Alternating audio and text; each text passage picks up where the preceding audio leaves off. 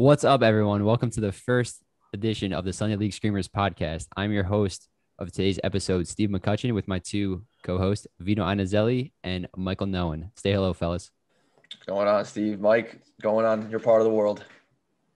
I was just in Miami, so a lot of fun. Didn't run into Lionel Messi, Paul Pogba, Paula Diablo. They were all down there. I was stalking them on Instagram a little bit, but excited to be back in reality that is Washington, D.C. So Yeah, well, they probably hang out in the VIP section. You might not be able to get cool enough to get into those. I doubt it. no, I don't think so, unfortunately. Well, to all 10 people that probably listened to our very first episode here, we're going to be a Premier League podcast. We're three Americans talking about the English Premier League, so obviously there's little redundancy there. We're going to be covering anything European competition-wise, so the Champions League, Europa Conference League, Europa League as well. Any major transfer news, so anything going on in the Premier League, but also if, Messi, Ronaldo, someone like that gets transferred, we will be covering that as well. And just to cover it off, we are American, like I said, so United States men's national team just as a bias as well. Other than that, we will cover obviously major tournaments, World Cup, Euros, Copa America, and etc. Go AFCON too. Why not? Let's throw that one in there. Mm-hmm. But before we get started about the Barclays Premier League news, we do have some interesting FIFA rule proposals that came out recently over the last week and a half. And I'm just going to read them off for you guys, and then we'll talk about them. Sound good? Yeah, let's do it. Awesome. Well, they're currently being tested out in a youth competition, and here they are. So the first one is 2 30-minute halves. The clock stops when the ball goes out. Kick-ins are going to replace throw-ins. Unlimited substitutions. And number 5, kind of like a hockey-style rule, where if you get a yellow card, you have a 5-minute suspension. So first thing is, what do you guys think about these rules off the top of your head? And why do you think FIFA is actually testing these out to potentially implement? Let's start with number 1 and work our way down. So the 2 30-minute halves. Honestly, I see the reasoning. And we were talking about this a little bit earlier when we were kind of working through the notes. And I believe, Steve, it was you who was saying that when they actually look at the true game time, when people aren't flopping and moving around and pulling Neymars and every other player realistically, it's around that 60-minute mark where there's actual play. The ball is moving, right, in motion. Yeah, pretty much. It's similar to like when they ran an NFL study and they said the ball was in play for about 12 minutes out of the 60. They said the same thing for the soccer games. Football, whatever you want to call it. I don't know. We should establish that pretty early actually in this podcast. Go with football. We go football. All right, so football. We'll do football. The ball is pretty much in play for about 60 minutes, roughly out of the 90. So that's kind of like the idea behind that. I think it's interesting. I definitely see the reasoning behind it, and I like the way that they're trying to think of ways to speed up the game way of play and things of that nature. However, there's a part of me that's slightly traditionalist, and I like to see that, dark arts, Jose Mourinho type shithousery, where a player comes in and they just go, "Oh fuck my leg," and they fall over and they roll around. They're on the floor for 10 minutes and they get up and run away like nothing ever happened. I think it's hysterical. It adds an element to the game that some might not like it. Some might enjoy it. It's a little theatrical, and it's what makes football, right? And I, part of me really enjoys that piece of it sometimes because, especially when your team's winning, you want them to take the ball into the corner. You want them to take that hack to the leg and roll around, kill the clock, kill the game. So that's my opinion on it. But yeah, no, I agree with you, Mike. I understand the reasoning behind it, and I don't think it's a terrible thought process, but I do think it's not correct for the game. I mean, if you're really worried about the times players are wasting time in the game and et cetera, I think the onus should really be on the referee to push the tempo of the game and deal out yellow cards for those types of incidents. I mean, you saw when diving became an issue, yellow cards were now being thrown out for simulation. I think it needs to be something along those lines because with that being said, I mean, I know the guys are running or the women are running, 9-10 kilometers a game, whatever it may be, depending on the player. But at the end of the day, a lot of times it's not necessarily an exhaustion thing. I get with extra time, that's a whole nother story, but it doesn't seem to me that running this into 30-minute halves is going to eventually alleviate the problem, especially if that's the main reason that FIFA is suggesting these rule changes. I think there has to be other solutions for that problem. That being said as well, and I want to call this out because I just thought about this. It's not like they don't give out cards for time wasting already. For instance, when a goalkeeper is standing on their line near the end of a game and they go over that like 5 to 10 second mark and they get the yellow card from half field, or somebody isn't jogging off the field when they get substituted, they'll get a yellow card. So it's not like it doesn't exist. It's more about the enforcement, to your point, of those rules that Yeah. they have to be taken more seriously. And probably, And of course, guys get knocks and they go down, and it's like, okay, I get it. You want to stay down for 15, 30 seconds because that might have hurt like shit. I totally understand that, but there has to be more enforcement from the referee's perspective to say, look, let's go. Come on, stand up, throw the ball and do this, do that. Like you remember that Reece Jane clips that went viral when the ball got thrown to him and it just like hit him in the chest and it fell. It's like, okay, that's time wasting. That's a card, and it wasn't given out there, and that's part of the issue. If you're gonna let players get away with things like that, then you also can't complain about the game needing to be shorter to help alleviate that concern when you're not doing anything to stop that initially. What if they just like substitutions and like other things like that and they just stopped it, or do you just not at all completely against it? I think I'm completely against it. I'm if it ain't broke, don't fix it. I mean, it works. Is it frustrating? Yes, but does every single team have the potential to do it? Also, yes. It's not exclusive to one club or another. If you're in a winning position, which you hope to be in, then that's your benefit for being in a winning position. That's simple as that. You can't just start leveling the playing field on every single category. Like Mike said, they're not stopping the game for 10 minutes at a time. So at the end of the day, I don't think shortening the game 30 minutes, 33% less is not going to do anything. If anything, it's a little. That's what extra time is for. Exactly. Right? In a sense. Exactly. It's built in right there. Yeah. Yeah. As long as it's done appropriately. Like if there's, I don't know how many of these refs actually keep the exact amount of time with it and then what they base it off of exactly. But yeah, if they're ballpark close 5-6 minutes and something like that, maybe just I don't think it's a big deal. The only time I think it comes into play is when they actually are doing it during stoppage time and they don't add enough afterwards to it. Yeah, but other than that, +5 and they're doing a minute and a half of time wasting, throw another minute and a half on there. Like if you want to finish the game, then control the ball, move it, score another goal if that's what it takes. But time wasting is not the answer, and I don't think the halves are going to change it. Gotcha. Yeah. All right, so then rule number 2, you have the clock stops when the ball goes out. I mean, that's kind of, we basically almost covered that. I feel like in the first question. Yeah, it wouldn't make sense to do and everything. No. 3, kick-ins replace throw-ins. I've actually played in a men's league. I've mentioned this earlier to you guys when we were off. Wow, you're an athlete. Wow. Yeah, crazy, bro. I got my over 30 league tomorrow. I'm 27. I play in a men's over 30 league because I don't know. I'm just fat and out of shape apparently. Is a ball boy? Is that what it is? I wish. Yeah, I'm actually in the youth club. I'm the ball boy for the team. Mascot. Water boy. But I have done this. It was actually, I was in an intramural league when I was back in college. We did like an indoor league, so it was inside like an actual basketball court actually, and we didn't have space to really do the throw-in, so we did kick-ins instead. I wasn't really too big of a fan of it. I thought it was a little weird, but like because it was much easier to play across from like almost any position on the field if you have like imagine you had David Beckham from like the 50 on that right side every single time. Or Tony Cruz or anybody who can play a long ball like that. Yeah, so I wasn't really too big of because you're almost like defending a corner or like a free kick at almost any point in the field. So I wasn't really too big of a fan of it. I understood why they did it in that league specifically, but I mean, you're talking about like these professionals who could put pinpoint crosses on there. Yeah, I think it's an unfair. I think it's an unfair advantage. It would backfire so quickly.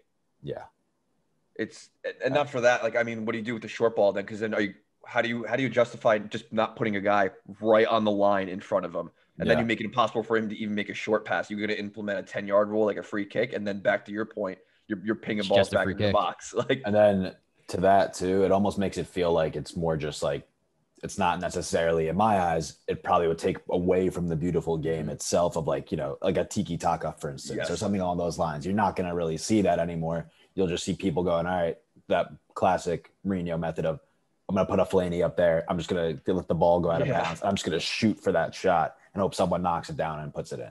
2017 Man United, I like the reference. 18, whatever it was. But hey, man, he was doing that in 2013 at Everton before. That was the real OG Fellaini right there. He was a little bit better with it in 2013, though. Just still, I mean, what would be to stop a team from doing that? That would be just to watch at that point. Yeah, and unless the rule was like just keep the ball on the ground only, like ground passes, that's the only thing that could really stop that. But then defending that would just be impossible. Oh well, defending would be easier, I think. Maybe that's what I'm saying. Like the throw-ins are fine. Like there's nothing to change about that.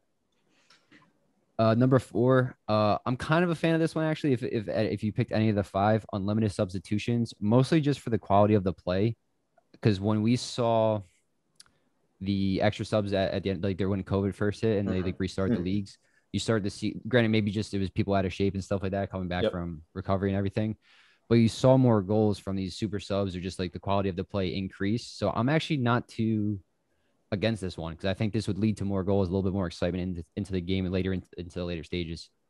I would say if you're going to do it, you are only allowed to do unlimited subs, maybe at like a time cap, like nothing beyond the 70th minute or nothing beyond the 75th minute. So if you're going to make the move, you have to make the move, right? You can't just be time wasting, going back to what we were talking about prior and just constantly adding, still taking people off, just disturbing the flow of the game to make sure that there is a flow. Or if it's going to happen, it happens at like a 10, 15-minute interval or something along those lines. And then you can make that substitution when that interval pops up.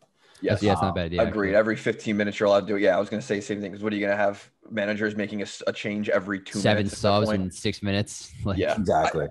I do agree. If any of these rule changes were going to make a little bit of sense, I think it would be this one. I personally am not in favor of it. I think if you're going to change the sub rule, I think it should go back to 5, how they're doing it, during the summer tournaments and whatnot. I think if you implement a substitution rule with unlimited capacity, you kind of lose a bit of the tactical edge managers are known for. I mean, that's one of the things I enjoy so much about the game is you drill your players and then you put them out on the field and you talk them at halftime and maybe you make a couple little tweaks, but ultimately your game plan going into the game is going to be managed by your players. And once you introduce unlimited substitutions, all that managers do, it takes the onus off them because it goes, okay, if I get it wrong in the first 10 minutes, I'll just throw 5 different guys in there to play a different formation or something like that. So I don't actually enjoy the concept of bringing in extensive amounts of players during the game. I think you go out there what you have tired legs, of course, so you're allowed substitutions for that or maybe injuries, but I think unlimited is not right for it.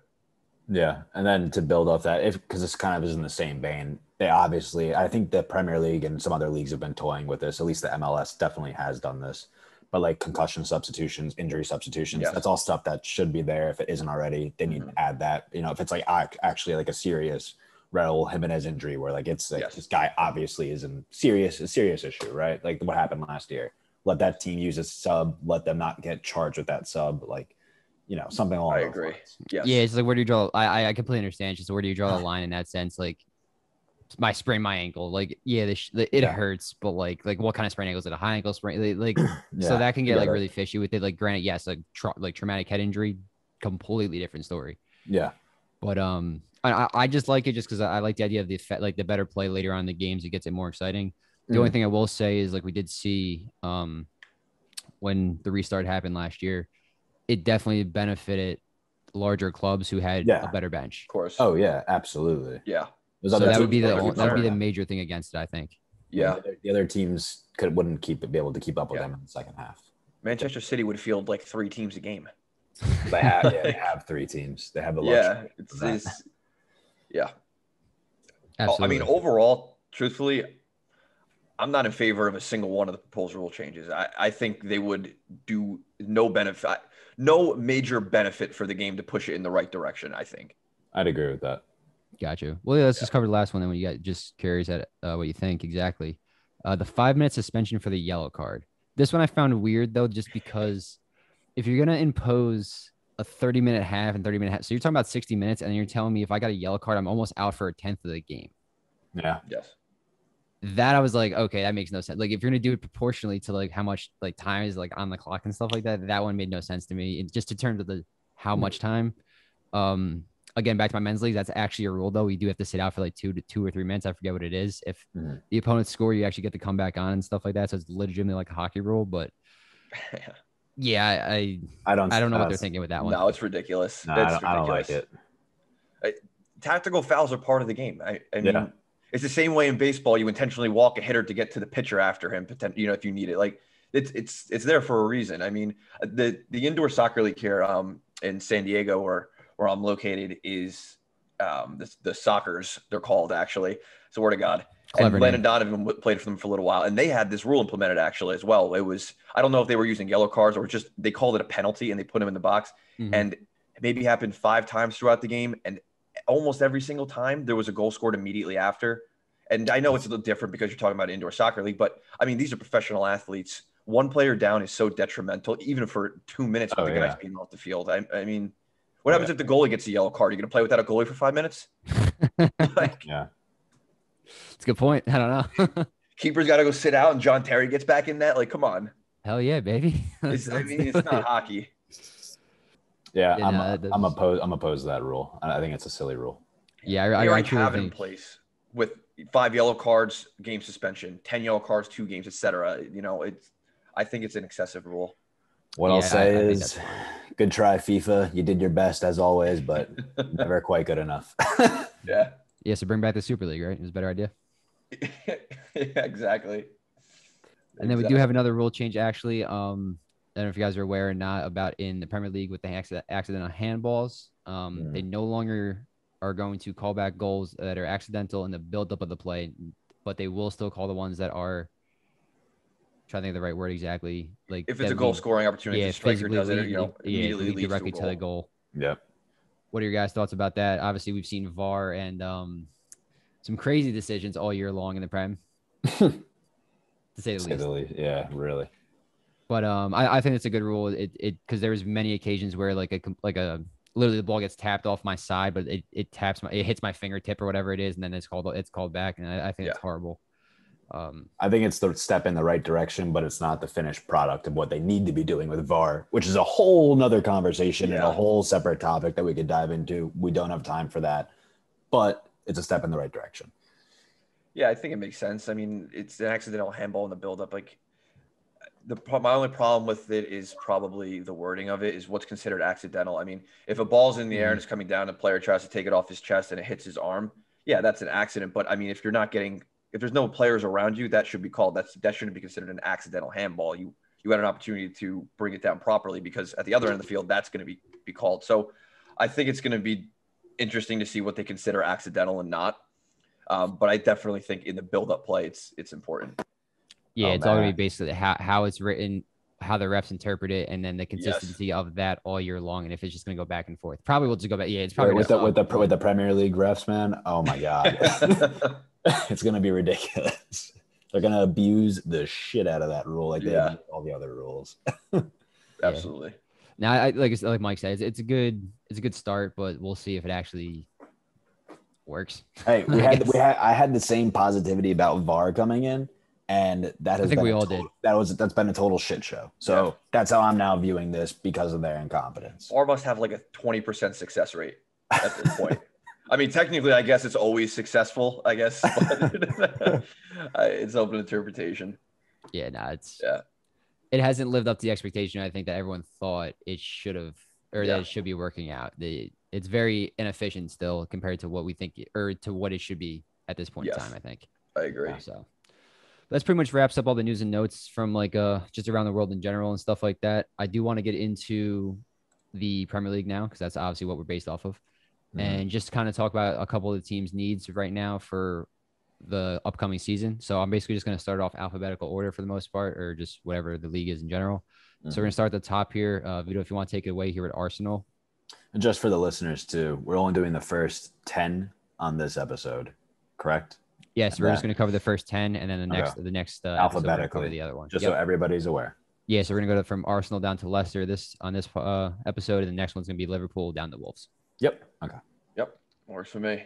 I mean, you can look at Arsenal and you can say basically everywhere from a perspective. I mean, Aubameyang floundered a little bit last season, but Bukayo Saka was really their strongest point. You get a lot of 50-50s on Bernd Leno in net as well. He has made a couple mistakes that have been costly, but I think if you're going to look at one position, Arsenal really need to strengthen. And truthfully, they've had to strengthen for the last several years, and it's still that center back position. I mean, you brought in David Luiz, but is he really your top choice guy? I mean, you swap Mustafi for Luiz. I'm not sure that's necessarily a major trade up. They also bought 2 other center backs. Let's not forget William Saliba.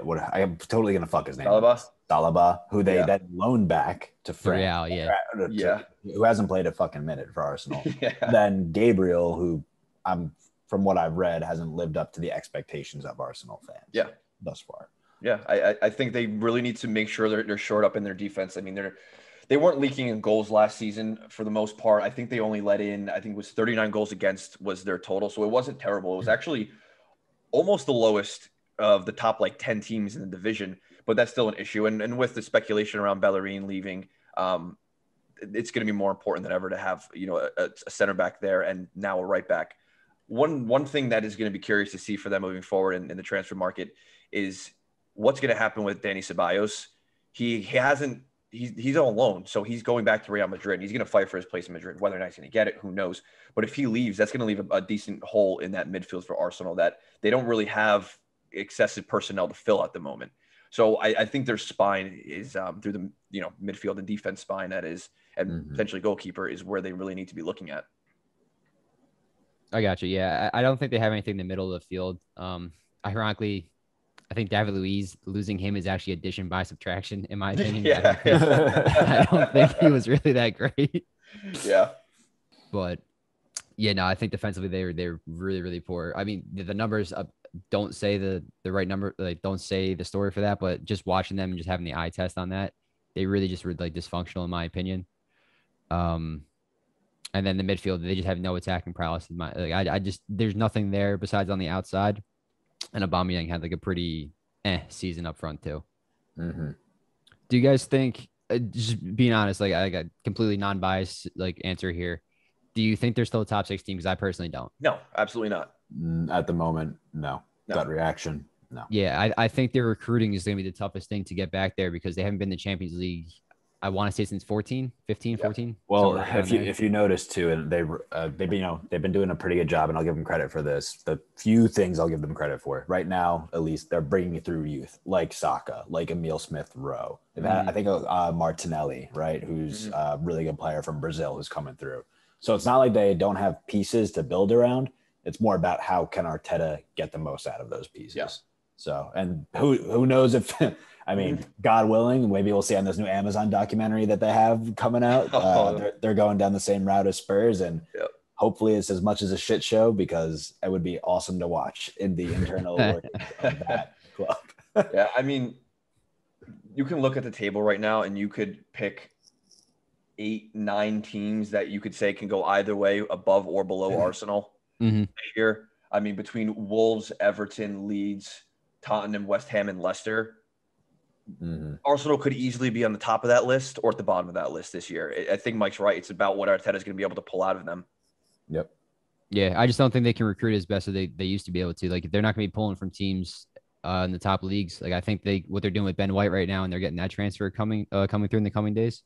Yeah, I think that's going to have to be their new strategy for the next year or two. Just poach some of the best players from the lower teams in your league, maybe some other ones as well.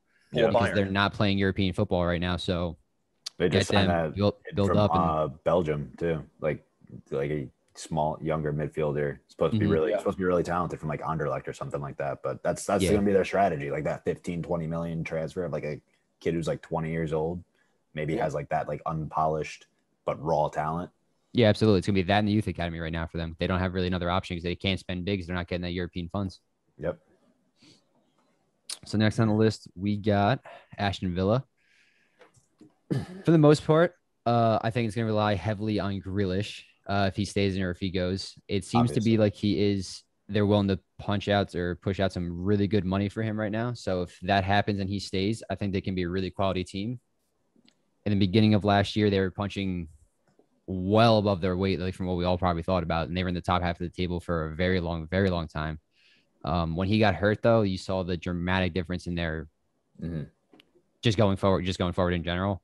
I think they're going to need a backup striker behind Watkins just to push him for a little bit of competition and just to have in case, God forbid, an injury, because I don't think they have anyone really behind him that's stable. Defensively, I think they're actually pretty solid. I think they could use another left back and then maybe a little bit of midfield depth just to kind of shore it up a little bit, just to push the starters, get a little bit of competition going in there. But overall, I think they're actually a pretty solid team. I think the Martinez transfer I don't know if it was 2 years ago or just last year, picking him up a goalkeeper, I think that was pretty huge. Yeah, he's been on a side note about Emiliano Martinez. I mean, that dude has like, I don't know if anyone who's listening has heard his story or know what he's been through with like the loan system coming to Arsenal. And then he was loaned out for like 10 years, finally gets the breakthrough after Leno gets hurt, goes to Villa, that crushes him in the Copa America this year to get Messi his first, international trophy. That dude is he's playing out of his mind right now. That was a hell of a pickup and a hell of a signing for them. Yeah, and they just picked up Ashley Young again. He was, if for those who don't know, he was actually at the club as a left winger pretty much. Wow, probably like 10 years ago or so. Now he's actually playing fullback, but just things like that. I think they're doing a very good job of. Like I said, I think with McGinn, I thought when Ross Barkley first got there on loan last year before he got hurt, because he played pretty well right before then, he got injured, and then his spell was okay afterwards. But someone like that just to kind of push the pace for them and get forward, I think is gonna be huge. Yep. Especially when if Grealish is out, I mean, he's their talisman. If he leaves, like I don't know where they go. Defensively, they're not bad at the back. Like they're pretty solid. I wouldn't say they'd get relegated, but they go from a top half team to like 15th, 14th. Probably. Yeah, their whole offense lives and dies through Ollie Watkins and Grealish. And when one of them isn't there, you can see the drop off. I'd be curious to see if they come in for Tammy. I mean, he was on their loan for I think it was 2 years or so. And if the asking price of 40 million, like you said, Steve, they need a striker or someone behind them to get goals if that's not working out. And I'll be curious to see if they come in through him. Yeah, they poached Buendia, I think that's how you say his name, from Norwich City. Yep. Yeah, they spent like close to I think 40 mil or something on him for that. He's a good attacking. That might be in preparation for Grealish leaving. Yeah, it might be. And if it's not even better, like have both of them, one on the left, one on the right, one in the mid, whatever you want to do with them. So he could be another talisman for him as well. But as of right now, the team stands. I think they're actually in really good shape. I don't think they're in any kind of relegation troubles in the least bit. I think they're probably a top half team again. I would assume so. Do you think their transfer strategy is going to be impacted mostly on injuries? Maybe like they're a January transfer window team. Yeah, probably. I could see that easily. Yeah. But let's go into the next squad there, Michael. Yeah. Next up in alphabetical order, we have Brentford, the newly promoted, most likely to be relegated team to come up.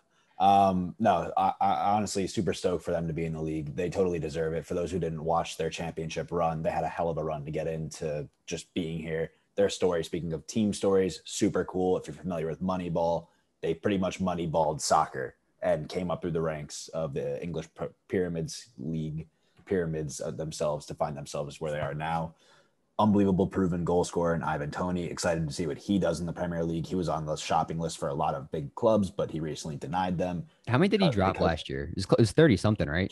It was up there, man. I think he set the record in the championship, if I'm not mistaken, for the most goals and most assists. Yeah, he did have a lot of assists as well. I'm not even exactly. He might have had close to 40 plus combined. He was absolutely phenomenal. He was unbelievable. But realistically, what it comes down to for some of the research we've done, they really need a goalie. They really need to build themselves up defensively. It'll be curious to see what they do. I saw and I was reading online that they signed somebody from Celtic recently. I think like today or like last week as a defender, central defender. So we'll see what they do. It seems like they're aware. I personally think that they're most likely going to get relegated. I don't see them staying up. Would love to obviously see them punch above their weight, but given the talent, some of the other teams, we'll see. Maybe they moneyball the shit out of it. Who knows? Maybe they Billy Bean it. I don't know, but time will tell. Yeah, I think with a lot of these promoted teams, you get one or the other. Either you get them coming out swinging, and you're like, "Whoa, they're performing way higher than you expected them to," or to your point, they're just like, "Okay, we won." Well, not for nothing, but Sheffield United this year, basically. Yeah, it was a rough go about after their first season too. That was a depressing one to see because they had such a good defensive stronghold for the longest time. That second season, the sophomore slump. Yeah, we're gonna get to them a little later, but Leeds, I'm very curious to see how they perform after such an impressive first season back in a very long time. Yeah. But Brentford, from what I saw too, they basically sound like a bunch of young guys for the most part. I've seen they've pulled from a couple different youth academies and bringing those guys in. And they're not afraid to give them a start. So it's gonna be interesting. They're gonna have a very young lineup, I think. And sometimes that's good, sometimes it's bad. It could go either way. You're fearless or you're inexperienced. It's one or the other. In the championship last year, they had the third best XG behind Norwich and Blackburn. So it's not like they don't create opportunities, from what it seems like. Yeah, that's all. That's literally what they're all about, actually. It'll be fun to watch. Yeah, should be interesting. Next up, we got Brighton, Vito, if you want to take it away for that one. Brighton's a no-brainer. They need a goal scorer. They they have found the net 40 times last season, which while it wasn't the lowest in the league, it was definitely close to the bottom there. Was that the least amount of goals from a non-relegated team, out of curiosity, or no? No, Burnley only scored 33 last year. Okay. Yeah. So they weren't quite the bottom, and Wolves had 36. But after that, yes, they're the third lowest from a non-relegated team. And simply put, I mean, they finished second from bottom. Your defense can be strong, and they were a strong defense. They historically have been ever since they came into the Premier League. I mean, we'll see how that might change if a couple of their defenders leave. Mike, we mentioned it before when you were discussing Arsenal, but you just can't stay in the Premier League if you don't convert your opportunities. No matter what game you watched with Brighton, you can just see chances just screaming for finishing on the other side of it. And I mean, looking at their squad, their third highest goal scorer was Lewis Dunk with 5 goals, a defender. That just can't happen. You know, it's not conducive to stay in the league. You can't. It's not sustainable. So if there's one spot Brighton need to look for, it's someone else to put the ball in the back of the net, because Malpe, I can't pronounce his name, can't do it all himself. Yeah, absolutely. I mean, I'd love to talk shit on them even more, but I mean, I think Zuma was Chelsea's highest goal scorer for a very long time last year off all the headers. So absolutely. I think he was leading at one point. He 100% had to. Another team floundering in front of net, number one, you know. But I completely understand. The strikers, they're a guaranteed thing. Defensively, they're strong for the most part. I don't see that breaking. Even when Ben White leaves, I think they'll still be okay. They might not be as good, but they need someone up front that can just finish the chances. They create, which is the worst part. Their expected goals per game is relatively pretty good for a bottom half team like they are. They just need to put them away. Yeah, no, absolutely. I completely agree. I think their margin last year, the goal differential was only like -6, which, I mean, for a team to finish second from the second outside of the relegation points from the bottom, to have a -6 goal differential is actually incredibly impressive. Yeah, no, you're probably, typically if you're looking at a team like that, you're thinking they're -14, 15, 16 at least minimum. Yeah. I think who's next to them?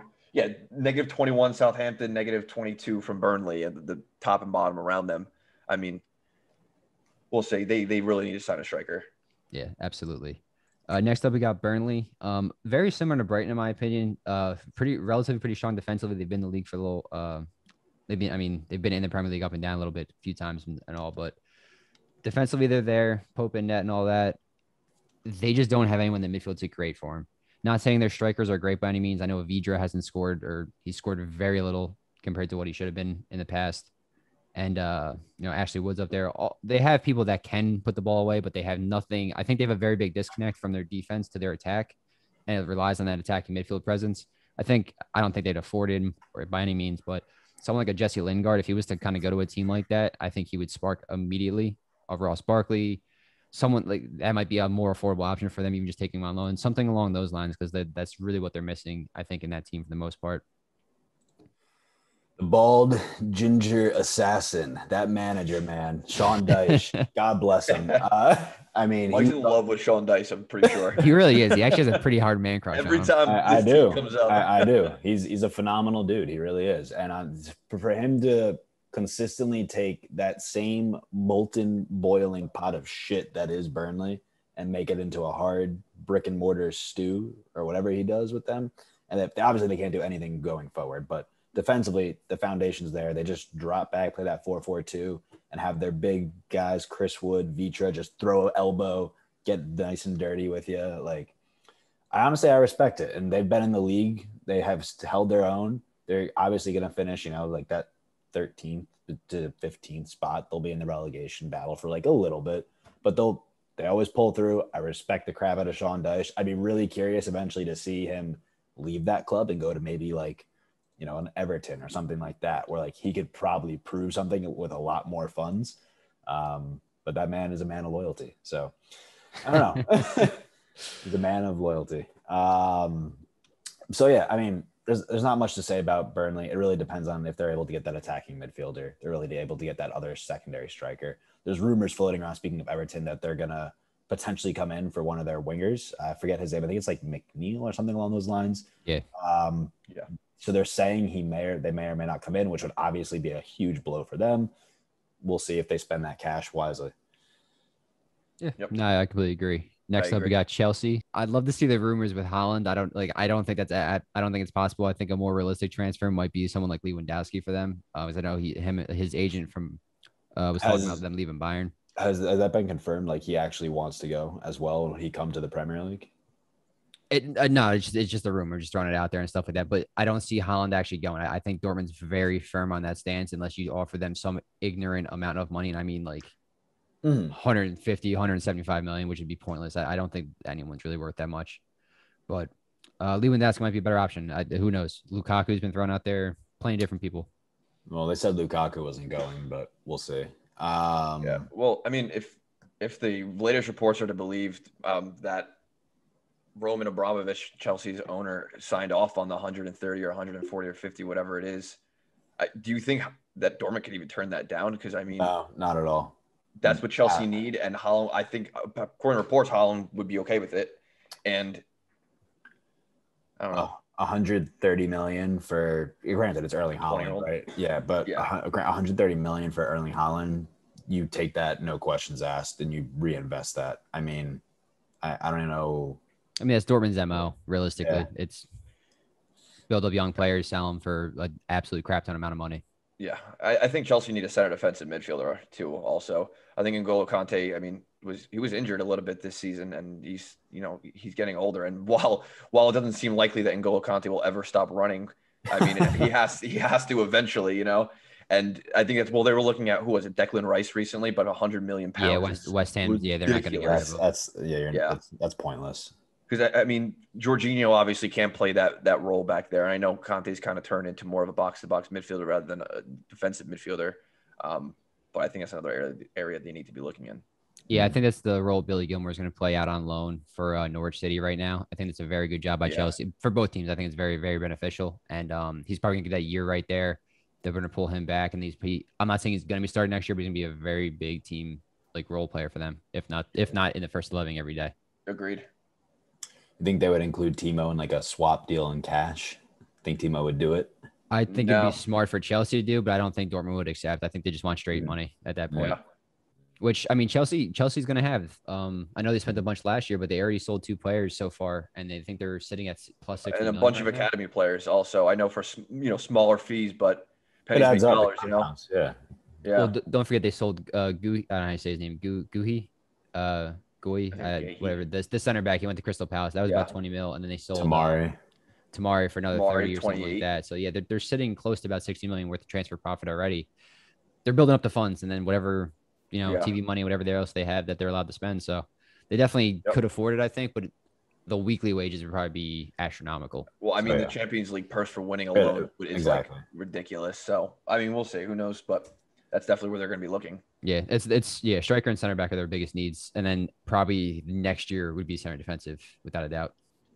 Yeah. Next up, we got Crystal Palace. Yeah. So tell me, I'm curious what you guys think about this, but I think Crystal Palace' biggest bit of transfer business that needs to be done. Their biggest need is not necessarily bringing players in. Of course, they need to do that, but it's really convincing Zaha to stick with them. I mean, he's obviously their best player by miles, not a light year, I guess. Let's go with. That's probably the right measurement. Yeah. So I mean, we'll see what happens with that. But I think correct me if I'm wrong, but I think he's coming into his last year of his contract right now. I feel like I'm not sure. Yeah. I feel like every year I've been following the Premier League since Zaha's been playing. It's always been Zaha wants He's out. leaving Crystal Palace. Yes, 1,000%. I just have this image in my mind that they're just like holding him like in a closet against his will, like, and he's like just duct tape and they're like, "Hey man, you're not going anywhere." Like, so it's not his last year of his contract. He signed a 5-year deal back in 2018, so he has 2 more years left. But if you're going to get max value from Wilfried Zaha, it's you sell now. It's not next year when he has 1 year left when everyone knows he wants to leave. And I mean, at his age too, he's how old is he? Pretty much in his prime. I think he's like 20 years old. I think he's like just in his prime.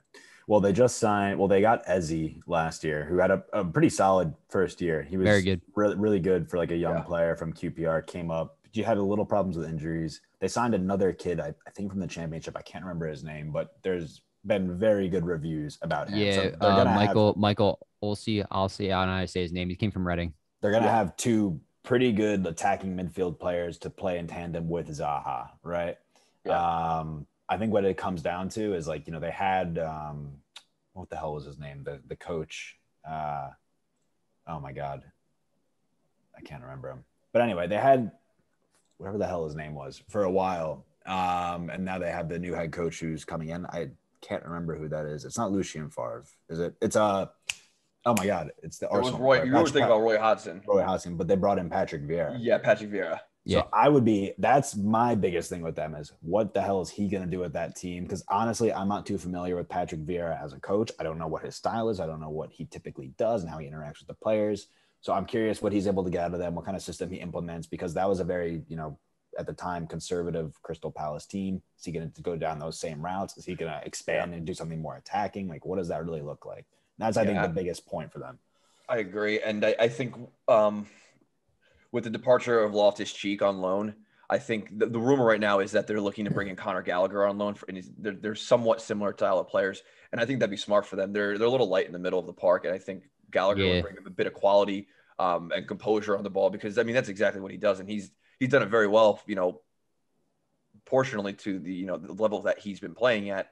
And I think that would be a really good pickup for them through the middle. I think they just lost Towson too. Don't forget to Everton. Yeah. Yeah. Did. So that's definitely a big replacement for them specifically. Yeah. And fun fact, actually, I don't know if you guys saw or not, they actually signed a United States kid to a one-year deal. Yeah, from Georgetown. I saw that. Yeah, his name's Jacob Montez. Yeah. Won a national championship with Georgetown back in 2019. He's played on various USL teams and stuff like that and academy teams in the United States. But they got him on a one-year deal. So who knows? Maybe young 22-year-old might get some time there. You never know. That would be pretty sweet. Fun to watch. Another U.S. international in the Prem. Oh, yeah, baby. Next up, we got Everton. Actually, we just talked about them. They just brought in Andros Towson. They bought Damari Gray and Asmir Begovic. So they made a pretty big splash, like immediately, like pretty early on in the transfer window compared to what some other teams have or not done, I guess, for lack of saying.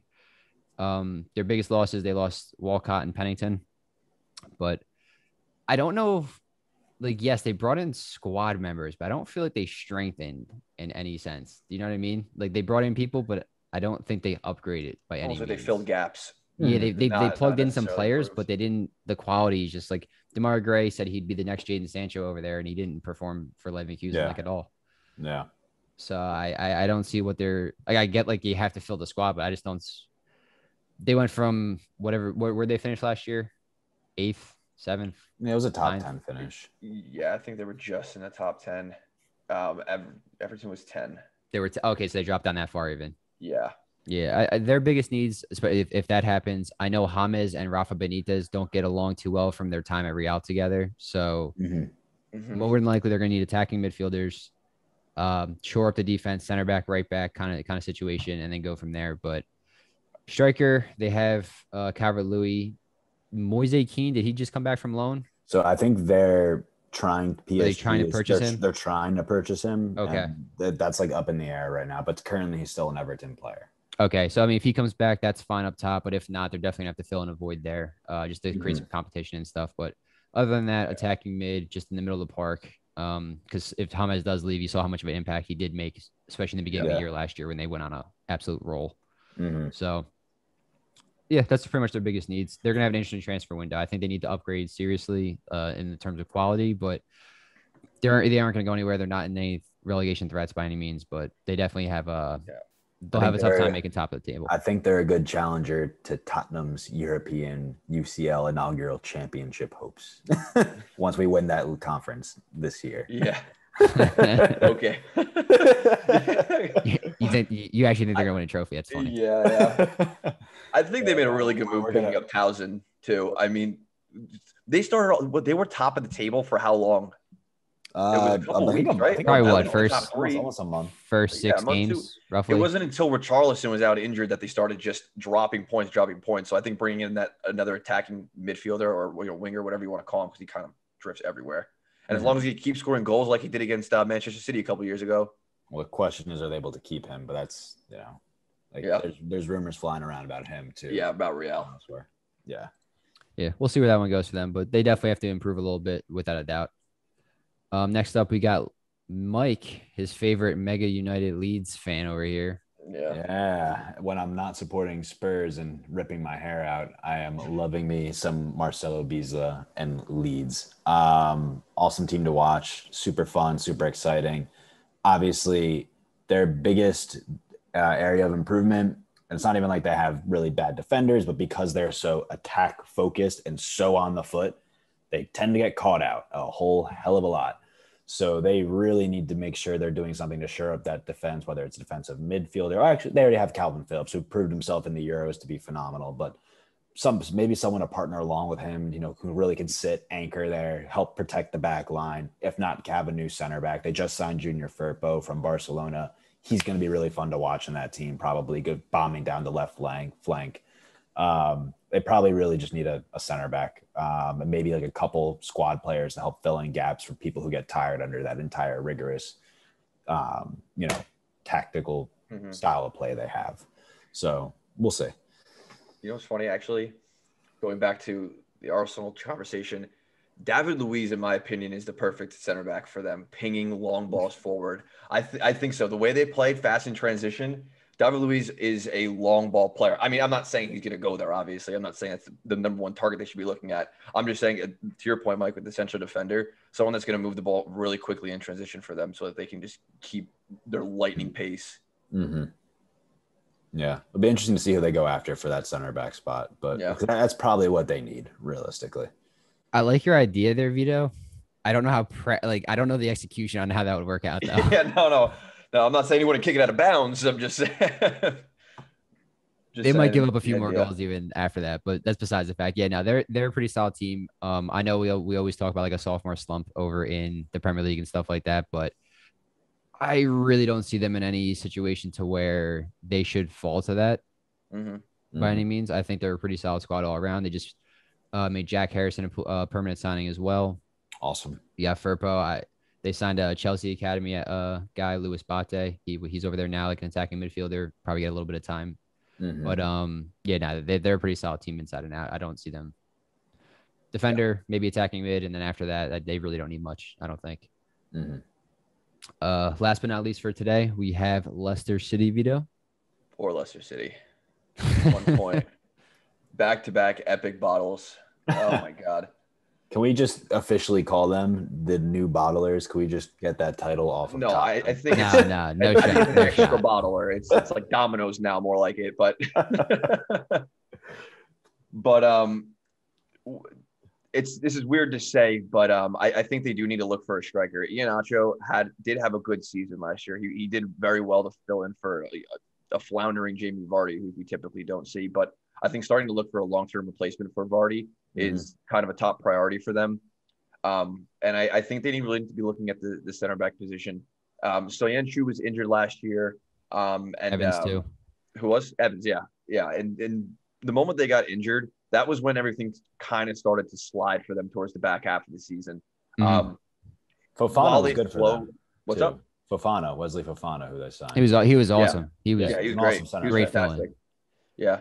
But Pereira was out on the right flank as well. So it's I think the defense and the striker all around defense, I should say, is kind of where they need to be looking, either from a depth perspective or from an overall quality perspective.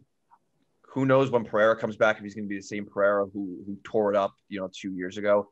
And there's a lot of speculation on Soyuncu and potentially him leaving as well. So I think a long-term replacement for Vardy maybe. And in particular, I think what Leicester really need is someone who's won something, someone who can come into that team and stop the slide that we've seen that happen to them in the last 2 years in the back half of the season. While you have a leader like Jamie Vardy on that team, you need someone who's been there to kind of clot the blood flow, Well, they have. They won the FA Cup. Yeah, but they won it this year, though, after the slide was already too late to stop, basically. Yeah. They put all their eggs in that basket, but they were trying to hold on to the Champions League. Yeah, no doubt. They actually, so I don't know if you saw a video or not. They actually did sign Patson Daka from Salzburg. He actually has a pretty good goal scoring record. It's basically 0.5. I didn't see that. I haven't seen that yet. He's supposed to be pretty damn good from what I've so he scored 68 in 125 appearances for him. So I mean, nothing like a crazy number, but it's still pretty. That's still pretty. See how it transfers in the Premier League. Hopefully for them, it stays around those numbers. Yeah, and then regardless, like you said, they're gonna have to find a replacement for Vardy. He's not gonna be around forever. I think what is he, 34 now? Yeah, he's Something up like that, there. yeah. He's up there. So he's gonna be leaving very shortly anyway. So between Iheanacho, this guy, and then if they bring in anyone else potentially for the next year, just to kind of get that more a little bit more competition. I thought the Ryan Bertrand signing was very good for them because they lost Chilwell plus Yeah. what's his face? The guy that used to have the Austrian guy, Fuchs. Fuchs. Yeah. Fuchs. Yeah. So just a little bit of experience there. Wes Morgan retired, so definitely center backs a big need for them. Just for like you said, depth. Because the injuries come around, rolling around. That's what got them pretty much. So and we'll see I think they're having a pretty Madison. good. I think they're gonna be fun to watch though, regardless. Like they have that Barnes kid who's really good. Harvey Barnes. Yep. That kid's like underratedly good. They got Daka coming in, Madison. They still got Vardy up top for experience. Iheanacho. I don't think they have Senzunger still, but I'm trying to think who they have play on the right. Is it Iosi Perez typically too, or someone like that? Yeah, Perez on the right side. Yeah, he kind of drifts in behind the striker a bit. Yeah, they're gonna have a fun team to watch, and so it just really comes down to them staying healthy, realistic. Yeah, no doubt. But I mean that pretty much wraps it up for this episode, guys. I mean, it's our very first one and everything. Do you guys have anything else you want to add to the end here? Yeah, I would say in terms of what we discussed and every team's need and a little bit of transfer speculation and who they could bring in, I'm curious what the first big domino is going to be because there's always one. There's always one that sets off a chain reaction and then exactly like, okay, maybe Madison goes to Arsenal, do this and this back and forth. And I'm curious who that first domino is going to be because it's coming. Yeah, top 6 teams really haven't been doing much at all for the most part. Leicester, I guess you can almost consider them one now. Or they probably made the biggest splash, and they really wasn't even major. Yeah. So, that pretty much wraps up our first episode, guys, of the Sunday League Screamers podcast. If you want to follow us on Twitter, SL Screamers, we pretty much where we're probably gonna be most active. I don't think we have anything else set up right now. So that and YouTube. Listen to us on iTunes, Spotify, working on Twitch, guys. We are working on Twitch. If you want to play in our pro clubs team on FIFA, we are working on that one. So we're gonna get that set up very shortly for you. So that's gonna do it for today. It'll be great. Yeah, you can watch a video hit the crossbar 16 times, and you're gonna get a good laugh out of it. Why are you jinxing me right now? No, I'm not. That's just fact. It's going to happen. But it does it for us on this episode, guys. Follow us on Twitter, subscribe to us on YouTube and wherever else you're gonna hear this podcast. So peace out. Later. Thanks, everyone.